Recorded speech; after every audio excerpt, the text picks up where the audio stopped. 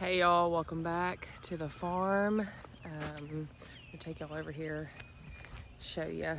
We had new life on the farm 2 nights ago, I guess it was. So I want to show you because we were pretty stinking excited about it. Hey mama. So Charlotte, our old spot pig, had her first litter, and I think that's what you call it. I think that's what a group of pigs is a litter. She had her first little litter of piglets. Gosh, they're so cute. She had 8 of them. She's a first-time mama. And so far, all 8 are doing great. They're all hanging in there. They're nursing like champs. They're generally up and moving around when she's up, but they're all piled, you can see, in a little pile of piglets there. And Charlotte's eating her breakfast this morning. But they have done so well. We were very pleased. And then tomorrow, Tyler's not here today. He's at work. But tomorrow we'll probably let Charlotte out to get some fresh air, and then figure out kind of how we're going to handle this whole piglet situation in terms of fencing and whatnot, because we're still new to that and we are kind of figuring it out as we go. So we knew she was pregnant. Obviously, she was showing all the signs. And then we knew it was getting pretty imminent. She got larger. And then as her demeanor changed, she got very, well, I shouldn't say very, she got a little aggressive. So we were being real careful around her. And then 2 nights ago, Tyler came out here to do their evening feed. And he was like, she's going to have piglets tonight. She was actually being very aggressive. And so we went ahead and pinned her up. Made sure she had plenty of warmth and shelter because, of course, it was going to be below freezing that night and there was going to be some rain and whatnot. So we got her in here. And then the next morning, we kind of just let nature take its course. We try not to be real hands-on if we don't have to be. When it comes to livestock, we like to let nature take its course. But we came out here and we actually counted 6 piglets. And so we thought she had 6. And then we got to looking, and 2 of them had gotten out of the enclosure. One of them was still doing fine, so we immediately put it back in with her, and it started nursing right away. The other one was actually the runt of the litter, and he was not doing well. He was almost like half frozen, honestly, and he was not nursing, so we decided to bring him in, warm him up really well. I honestly wasn't just real hopeful for the outcome of that. But of course we wanted to give it a shot. So we brought him in, warmed him up. He couldn't suck. He couldn't quite figure out sucking. So we syringe fed him for about half a day. And then about halfway through the day, he figured out sucking, started getting up, moving around. So he did really well. He made like a full comeback. We kept him in the house all day. And then that night we kept him in and we continued to bottle feed him that night. The next morning, I had to go into work, but Tyler came out to attempt to reintroduce because obviously we didn't really want to have to bottle feed a pig if we didn't have to. So he reintroduced the little piglet to Charlotte and the rest of the litter, and he took right to it. She took to him and he took to it, and they're all doing great. He's nursing like a champ. He is in there somewhere amongst that pile of piglets. So we are just really pleased with how everything is going so far. As first-time pig owners, we honestly are just learning as we go. That's kind of just how you have to do it sometimes when it comes to livestock. So very pleased with that, but we will keep you updated with how they mature and grow and whatnot. I will say I'm a little jealous that she is no longer pregnant, and here I am still pregnant, but I've got like, gosh, anywhere from like a week to 4 weeks to go. So I'm slightly jealous, but I'm also very happy for her. She's a great mom. Today, I am going to be up-potting some tomatoes for the Bell Urban Farm plant sale. I've got to get on top of that. Again, I'm going to have a baby pretty soon, so I'm trying to stay on top of my tasks, be a little ahead of things, because I know pretty soon I'm going to be in the hospital for a day or 2, and I just want to make sure I have all my ducks in a row. So I'm going to be up-potting some tomatoes in the greenhouse today. I've got to walk all the way out to the tunnel. Oh, where's the tunnel?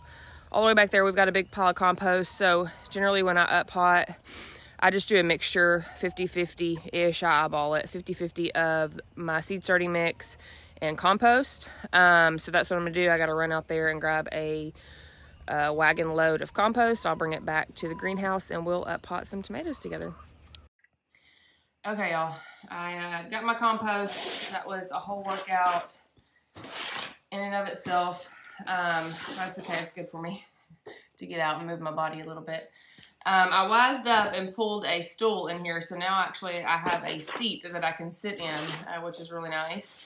Right now I'm just mixing my compost and seed starting mix together, and I've got this big bucket thing here. It actually used to be a pig feeding trough, and then we would put their food in here, and then they would just dump it over and eat their food on the ground. So I mixed a little bit of water in here. I get a lot of questions about things about up potting, like what do you up pot into in terms of like the soil, like your potting mixture, what size container do you pot up into, and then a lot of questions about how do you transport your plants from home to the plant cell. And so this is just what I do. This is what I've been doing for a couple years now, and it seems to work for me. I like to use, for my tomato plants in particular, that's what I'm going to be up potting today.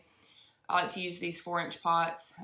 These are really cheap. They're very flimsy. They're not the best quality, but I mean, I'm selling them, so I'm trying to purchase something that is going to be cost effective for me in order to make money. So that's number one. Number two, you know, ideally it would be nice to provide somebody with like a really strong, sturdy pot, especially if it's plastic, that they could reuse over and over again, so they're not just chunking a bunch of plastic. But if we're being realistic, honestly, most people that are going to buy plant starts are just going to be chunking them anyways, unfortunately. So that's why I go with the cheaper option. And I get these from Greenhouse Mega Store. That's the, I'm not affiliated with them at all, but that's just the place that I found that's the most cost effective for something like a plant cell. But for things that I like to keep around for myself, now this year we're doing soil blocks. I'm trying to keep all of my plant starts in soil blocks, so I don't actually have to up pot. I'm going to see how that goes. I don't know if it's going to work or not. But if I was going to up pot my stuff into a pot, I would go with something that is much more sturdy, like a Bootstrap Farmer pot, and that way I could get a ton of uses out of those if I took really good care of them. But these aren't going to last very long, but I did that intentionally. So my tomato plants for the cell, they go into the 4-inch pots. For my pepper starts, I've actually already up potted my peppers. I'll take you over there and show you in a little bit. And actually, I up potted them. It is Wednesday right now, and I think I up potted most of them on Sunday if I remember correctly. But ever since I've up potted them into the half and half compost and seed starting mixture, they have really taken off. So they really are enjoying that nutrients. But I put those guys into are they 2-inch pots or 2.5-inch? I guess they're 2.5-inch pots, and I like to put those in there. They're a little, you know, peppers are slower growing, so I don't feel like they need a big old honking pot. So the bigger the pot, obviously you're going to pay more money, but you also have to think about the amount of soil or potting mix or whatever you're putting in there. You're going to have to use more of that. So consider that when you're choosing the size of your pot, right? So today, oh, and then the other thing, a lot of questions about how do you transport all of those plants safely. Well, I take 10-20 trays, and again, I have some that are some decent quality and some that are not. This one's not decent quality. It's actually already got some cracks in it. I'm going to use it as long as I can, and then when I can't use it anymore, I won't. Places like Bootstrap Farmer are going to have stronger, sturdier trays. You're going to pay more money for them, but you're going to get years and years and years of use out of them. So if you're going to invest some money, I would go with them, honestly. But I think most of these came from Greenhouse Mega Store. So I'll get as much use out of them as I possibly can, and then I'll switch over to something a little better quality. When I bought them, you know, I only had a certain amount of money to spend, so that's what I bought. So when I transport my stuff, all of my containers go into 10-20 trays, and then thank goodness going from my house to the plant cell doesn't take just a real long time. It's like 20-25 minutes. So if I need to make multiple trips, that's okay. However, I would like to just make one trip, because you think about, especially the way gas prices are right now, you think about, I mean, you got to, for your profit margin, you got to consider the amount of gas you're spending to transport these plants, right? So generally, like what we did last year, it worked really well, is we took 2 vehicles we folded down the seats in my SUV and we just shoved as many 10-20 trays in there as we could. And these guys fit perfectly in there, so they're good and secure. They're not like knocking around or anything. But we also have a horse trailer, and so we were able to bring the horse trailer as well and shove a bunch of trays into the horse trailer. So that's how we transport. Last year I think we only made one trip, and this year I think we should only have to make one trip. So that's how we transport our plant starts. I'm on a time constraint, aren't we all? I've got 2 little boys that'll have to be picked up from school here after a while. We got ball practice tonight, so this is the only time I have to work. So my goal today, this doesn't look like much, but it will be a lot, is to try and get all of these are the blueberry cherry tomatoes, try to get all these guys potted into these 4-inch pots. So I started all of these in that tiny little 20-cell soil blocker. It's like I think it's a 3/4 inch cell, so it's tiny, tiny, tiny. You can see they're just getting their first set of true leaves on them, which technically it's okay to go ahead and up pot that. Generally, I'll let them get just a little bit bigger before I up pot, but again, trying to stay ahead of the game. I don't want to get behind and then go into labor and then not have any time to up pot. So I'm trying to stay ahead of the game. I will say, if you look at these guys, it is March the 15th or 16th, something like that. I don't know. I can't keep my days straight. These are much smaller than my tomato plants were this time last year, and that is a little, makes me a little anxious, but I did this on purpose. So last year, when I went to the plant sale, my plants were bigger than what I wanted them to be.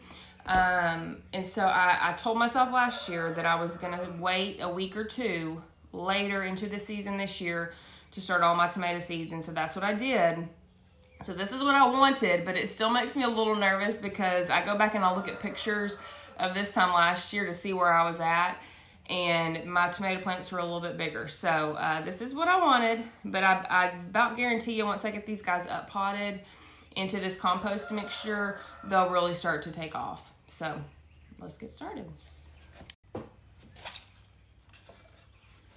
So when I up pot tomato plants, and really only tomato plants unless my little seedlings are pretty leggy, I always up pot them deeply. So I'll just show you. So you see that little guy there? He's got his first set of true leaves. These are the cotyledon leaves. That's what I call them. I've heard them called cotyledon leaves or something. I don't know. Cotyledon leaves, these are the first little set of leaves that you'll see come out of your seedling when you first get germination. And then this second set of leaves is your first set of true leaves. And then, you know, it'll just keep growing from there. But technically this guy's okay to go ahead and up pot, but I will go ahead and up pot him right below that first set of leaves, those cotyledon leaves. These guys will eventually dry up. They'll kind of yellow and fall off, and that's fine. That's normal. Don't freak out if you see that. But what will happen is, can you see? It's hard to, y'all. I shoot all my videos on my phone, so I'm not. I don't have all the fancy equipment, but I don't know if you can see that, but these little fuzzies on this main stem here, these will all develop roots if you put them under the soil, and it'll just make for a lot stronger plant in the long run. It'll be kind of sad when we first up pot it because it looks, you know, like it's starting to get somewhere. It's getting a little bigger, but now we're going to make him a little shorty again. So, I just put my mixture in there, and I actually have a little bit of straw or hay or something in there. And then just stick him in there like that. So he's a lot shorter than he was. Not that he was just real big to start with, but I guarantee you now that he's in this mixture and he's getting some more nutrients, he's got a bigger space, he's really going to take off. And especially we've got some really warm, sunshiny days coming up here pretty soon. He'll take off. So I'm excited to see him grow. Now I've got like 200 more of this variety to go. So let's do that.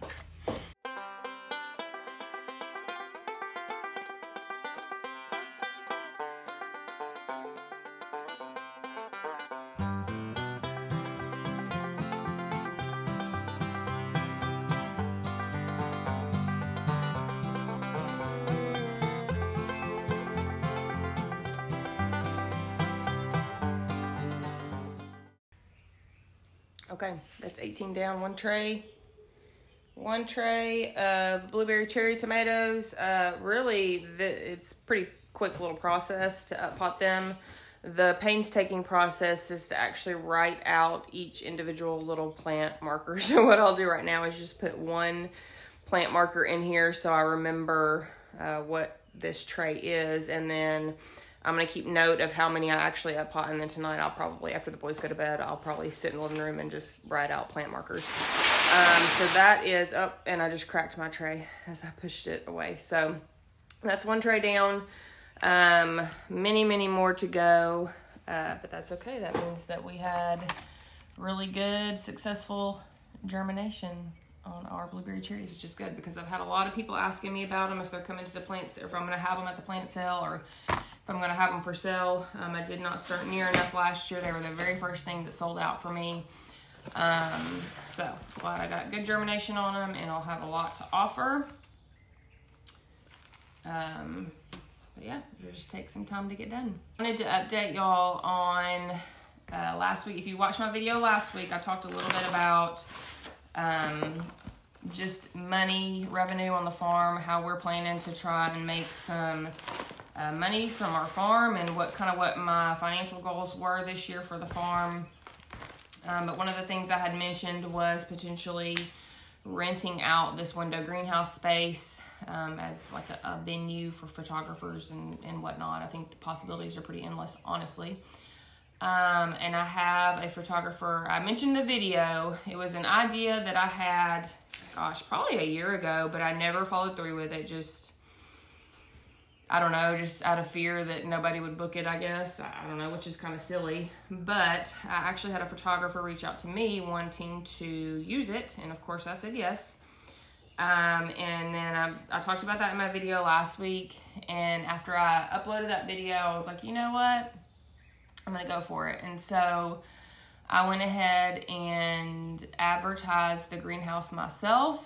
And within, gosh, about 15 minutes of putting it out there on social media, I got a booking for April, a weekend in April. Another photographer is going to come out, and she actually came out on Monday and took some promotional shots so she could promote the photo shoot and get people to book it. And I saw those pictures last night, and they turned out so good. They were really good. But anyway, she's coming out mid-April, so that was just really encouraging to me. So I wanted to share that with you and just kind of update you on that. I'm also telling you because I'm hoping it's some encouragement for you to just put yourself out there. I'm not saying it will work out, whatever it is, whatever ideas you have. But that is kind of one of my downfalls. I have a lot of ideas. I was just talking to Tyler last night. I had an idea pop into my mind last night while we were eating dinner, and I was like, oh, we should do this. But a lot of times the fear of failure or fear of not executing it well will kind of hold me back. That's one of my barriers. So if you feel the same way, just know you're not alone. I think that's a normal feeling. And know that not every idea you have is going to work out. I mean, I'm looking right now at all of my overwintered flowers out there.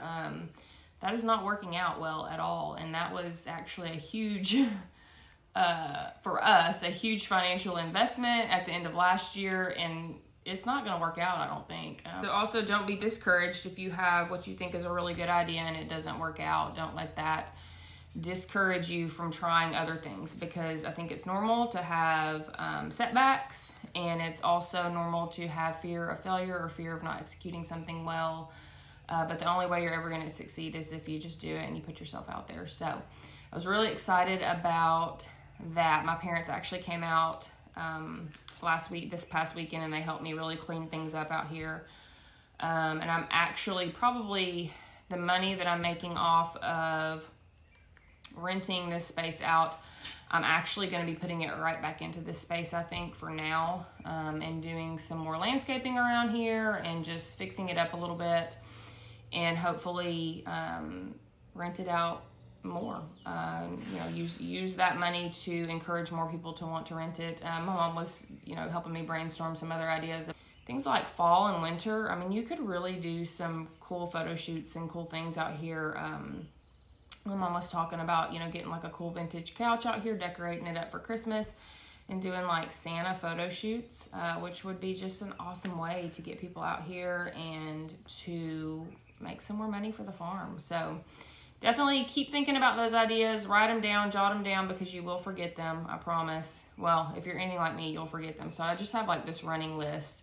Actually, I have multiple lists. I have lists in my phone and have lists on multiple notebooks. So keep your list, keep those ideas flowing, and I'm going to go ahead and encourage you to take one of those ideas today. Take one of those ideas and go ahead and run with it, and set yourself a deadline and say, I'm going to execute this idea by this date, and just do it and just see where it gets you. Okay, y'all, I'm going to go ahead and end this video now. I've got a whole bunch of tomatoes to get done before I have to pick my kiddos up. I'll keep you updated on their progress. I bet this time next week they're going to be quite a bit bigger now that they're in bigger pots and getting some good nutrients. So I'm excited to see their growth. I'll keep you updated on the pigs. I'm really pleased with how that's turning out. We will see you guys next time. I hope you have a good rest of your week and a good weekend, and we'll catch you next time. Bye.